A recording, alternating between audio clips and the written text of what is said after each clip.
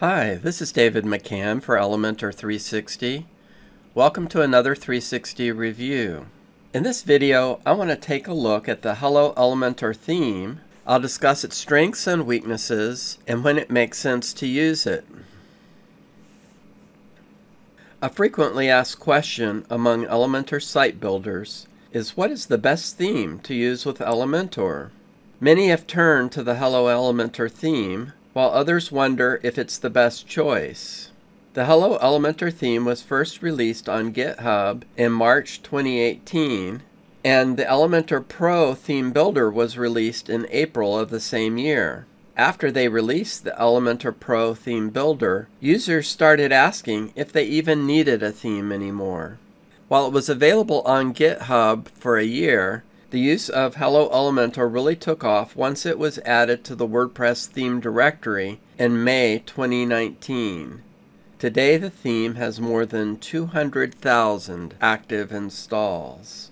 The Hello theme is based on normalized CSS for cross-browser consistency and draws from the HTML5 boilerplate, and it also uses the Bootstrap Reboot, which is an extract of Bootstrap element styles.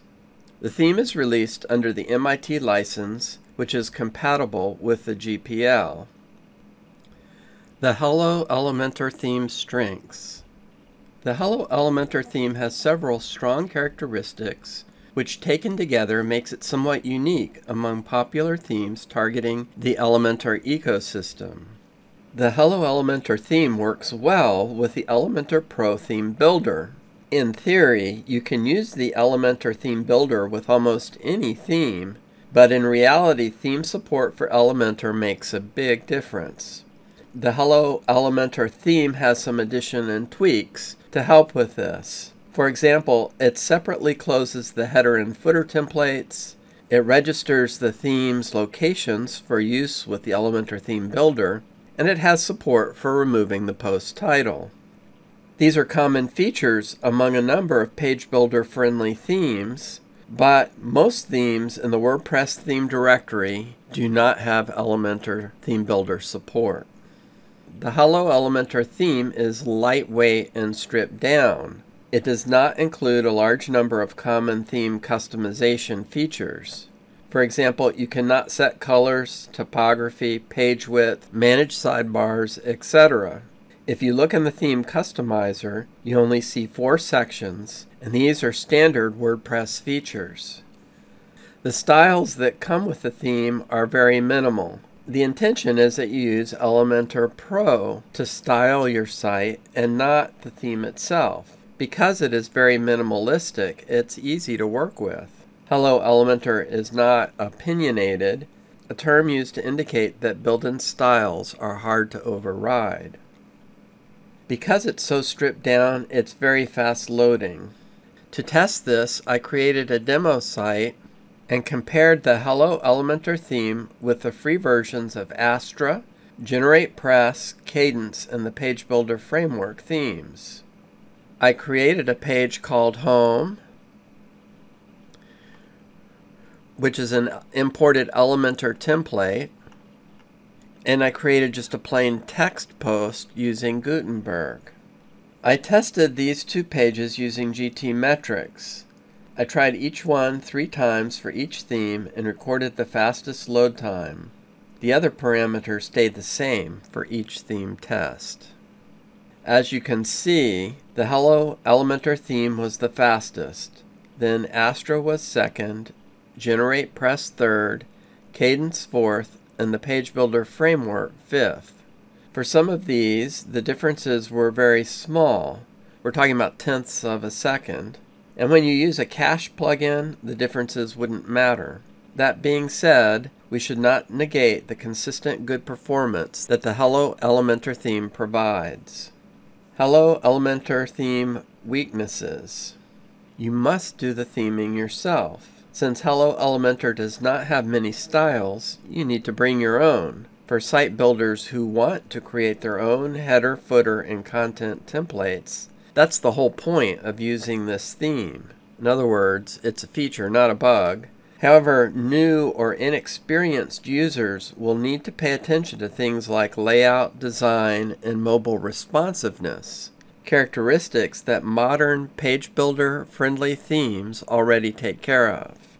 Also, there's no Gutenberg support provided in the Hello Elementor theme. If you are creating a site that has a blog or strong content marketing component, then you should be aware that the Hello Elementor theme does not provide support for Gutenberg. But wait, if you use a theme template for posts created in Elementor, aren't those settings applied? Let's take a look. I created a template for single posts using the Elementor theme builder. I went into the theme styles panel and set the fonts and colors to be very noticeable, with green text and a script font. This is applied in both the Elementor editor and on the front end of the site. So far, so good. So what's missing? The styles defined in the Elementor editor for theme styles do not carry over to the WordPress editor. Here's what it looks like in Gutenberg. See the disconnect? Also, the colors you defined in the Elementor theme styles area don't carry over to the Gutenberg color palette. This may be confusing for content authors, as there is no match, and it will be harder to enforce design consistency. Of course, if content created with Gutenberg isn't part of the site, then this is a non-issue. But many of the popular page builder friendly themes make it a point to support Gutenberg, so that the color, typography, and styles that you set in the theme customizer can be picked up and applied in the WordPress editor, and you can set Elementor to use them as well. So in conclusion, when to use the Hello Elementor theme? Should be clear that the Hello Elementor theme is lightweight, minimalistic, fast, and works well with the Elementor Pro theme builder. It makes sense for experienced site builders to use it, and works well when creating a wide range of sites, especially when there's not going to be a blog or strong content marketing component, and the site builder wants to create the headers, footers, and content templates. However, if the Gutenberg editor is going to be regularly used to create content, then the site builder may want to use a theme that has good support for both Elementor and Gutenberg.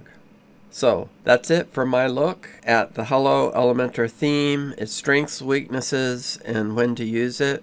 There's a text version of this video available on the Elementor 360 website. I hope you found this video helpful. Thanks for watching.